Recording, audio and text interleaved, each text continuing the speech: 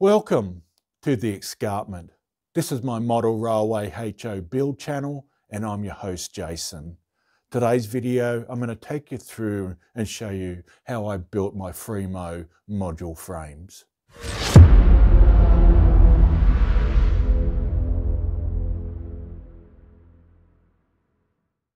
So soon I'm going to take you through a bunch of pictures, a bit of a slideshow that showed step by step on how I put these FreeMo module frames together. So I'll do some narrative over the top, sort of explain a few things, and so hopefully at the end of the video you sort of get something out of it. Now there's many ways to build these modules.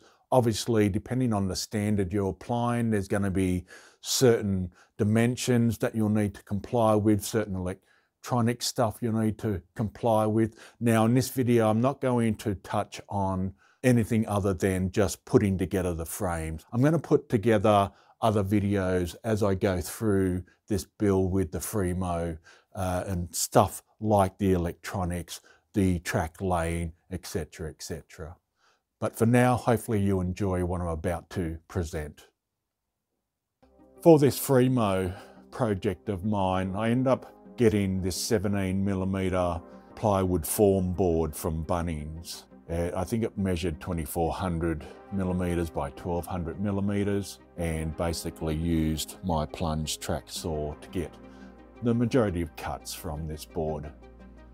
Here I've got the sides and the end plates cut out, starting to cut out for the three sections that make up this module. Those aluminium plates you can see on the ground there, I'm actually going to use those on the inside of the face plates of my sections, because basically while I'll use the dowel pins to align these sections together, I'm actually going to just be using clamps to hold them together. So I just thought if I'm using clamps, I don't want to mark anything, so I thought these plates on the inside would be a great way to have a sturdy area for the clamps. So the ends of each of the sections is going to have a full face plate, meaning they're not going to have the side plates adjacent to them. Now that probably would have been easier from a clamping point of view because I could have used smaller clamps, but due to the fact the face plate is the full width, I had to use these sash or these T-bar sash clamps. So in this picture you can see that one of the sections is clamped together. First I glued it, and then once the glue's set I came back and screwed each end in. On top there, I don't know if you can see with the picture, I've also used a belt clamp that goes right around the perimeter of this section just to clamp the top part to help with getting a very tight bond. So once that was all together, I screwed it. You can see there on the ends I started to fill it in with wood putty. I just like to have my boards clean. I'm using a 7mm top board. What I did was, I think they're only about 25mm thick, but I cut of the same material, the 17mm, and glued them around the edges on the inside. Because the top board's going to be flush with the frame, all I did was took an off piece and went around with the 7mm just to make sure that I had this glued in place where it's going to be flush. Next, I did the cross sections on the top section. This is just basically, to give the top board just some support there. This is just another view with each of the sections at different stages. You can see the first one closest that I've got those cross section supports in place, or at least they're glued and they're clamped together. You can see there each of those sections at different stages. And you can see the length of it there. So overall, it's about 3.6 meters long. In the next stage, it's got some of these L brackets and just sort of screwed them across these sections on the inside, just to give it some strength, hold it in place. I mean, it's also glued. I use Gorilla Glue. So at the ends here, you can see I started to put in the leg blocks. Now I'm going to have some folding legs, so I needed a bit of space where I could put in the folding hinge hardware.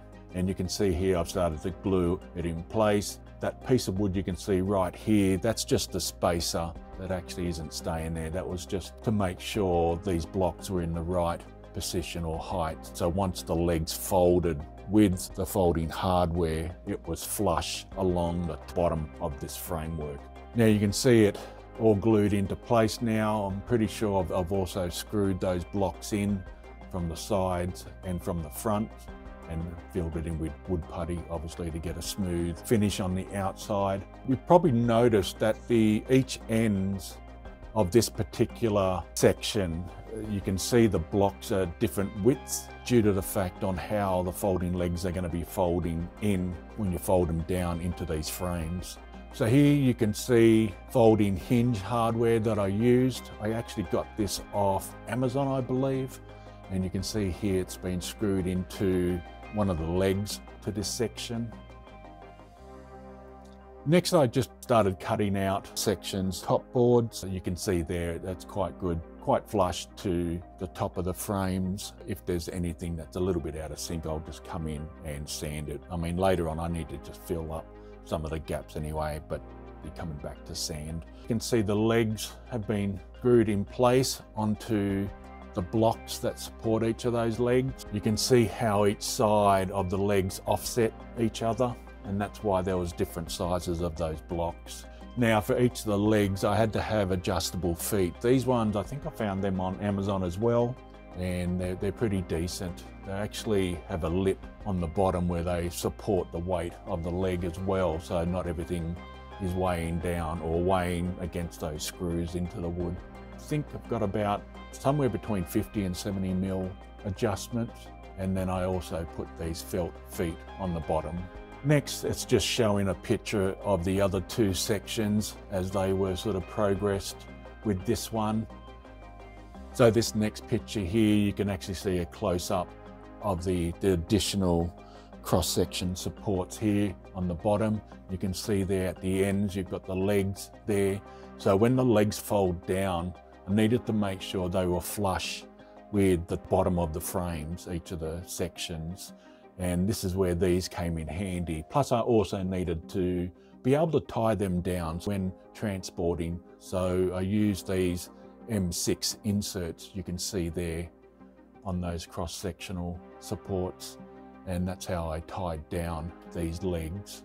So this next picture here shows you how each of the legs fold down. You can see how they're offsetted to each other. You can see that I used some wing nuts to tie down the legs into those M6 inserts. I did actually change them out for another type of fastener.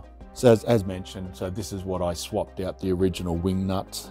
These are basically the Richmond M6 hand bolt from Bunnings, and you can also see there the inserts that I used.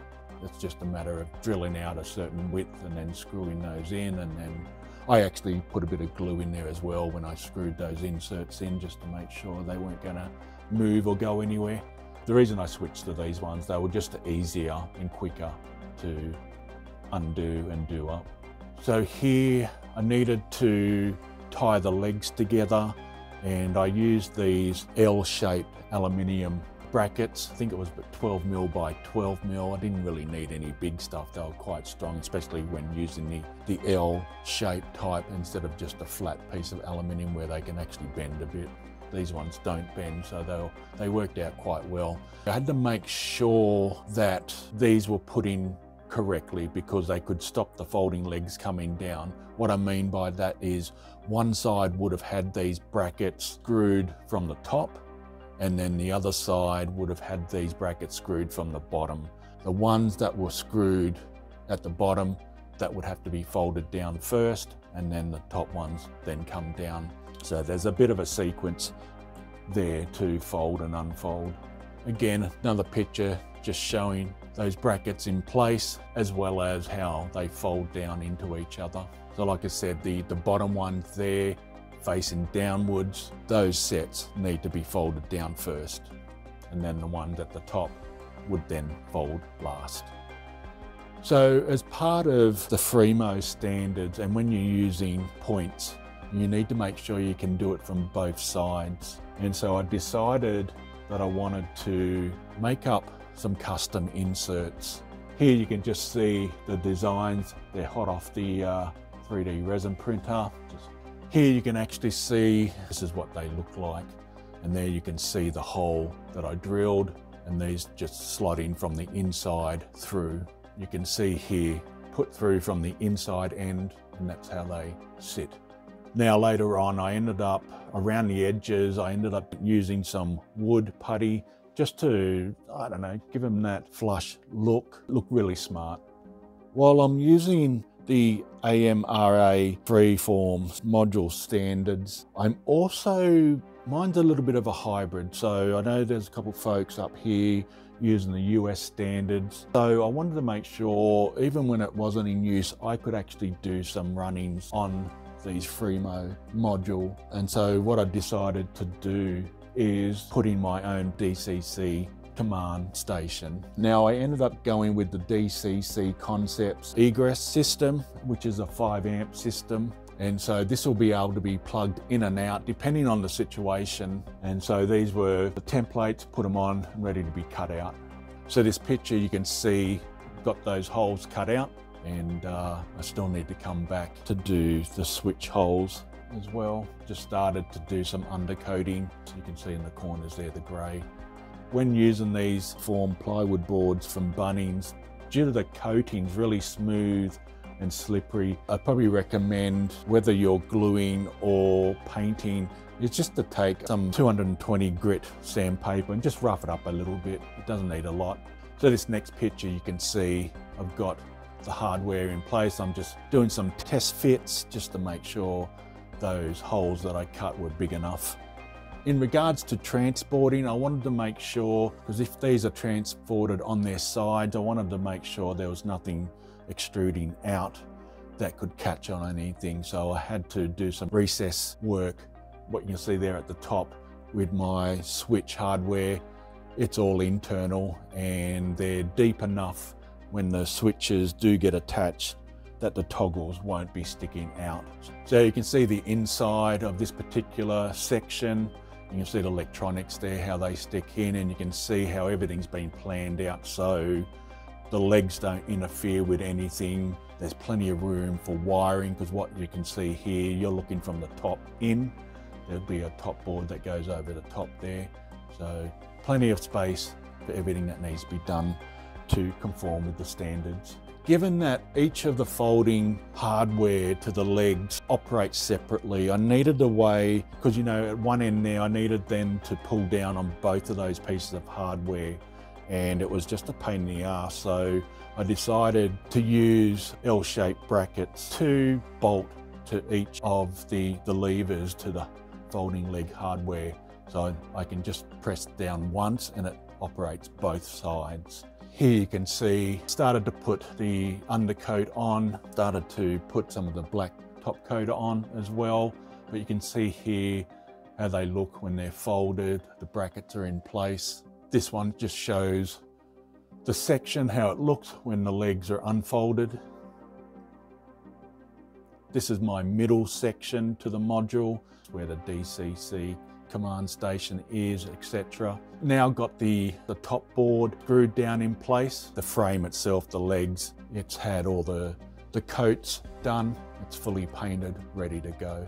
Just showing the middle section as well as one of the end sections together.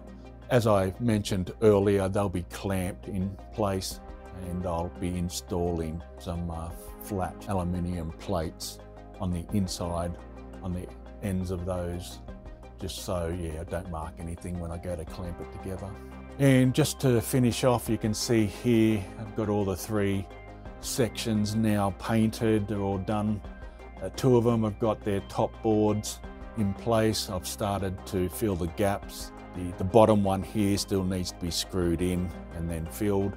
Once that's all done, it'll be sanded, and then it'll be ready to clamp them together and then do the dowels for the alignment. So I hope you found that informative. Now, like I said, there's many ways to put these things together. This was just my way on what I did with these straight sections for this module. I've still got to come back and do some tidying up and another coat on one of the sections. The top board's still got to be screwed in place, but I need to finish off the painting on that one before that goes ahead. I still need to come back, sand the tops of these ones, have them ready. There is some wobble with the modules. Obviously the end legs are only being tied together and not really tied to the main frame.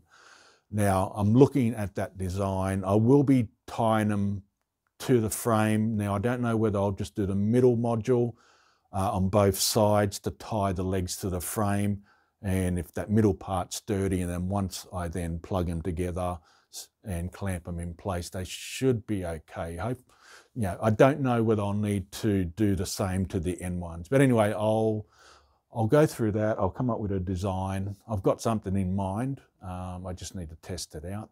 As I've mentioned, I am going to have dedicated videos to this build, so there will be one with the wiring, electronics, I guess the track laying, all that type of stuff, and then obviously with the scenery, and then with the coal loader. I think I'm going to leave it there. So for now, stay safe, look after each other. Bye for now.